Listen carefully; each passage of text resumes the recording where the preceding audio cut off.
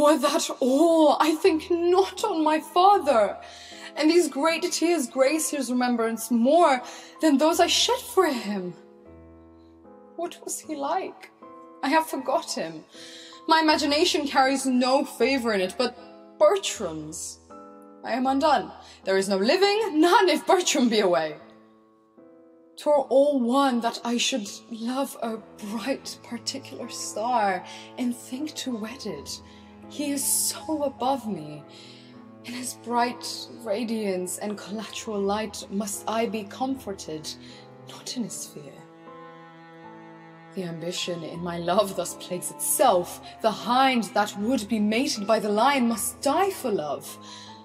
'Twas pretty, though plague, to see him every hour, to sit and draw his arched brows, his hawking eye, his curls.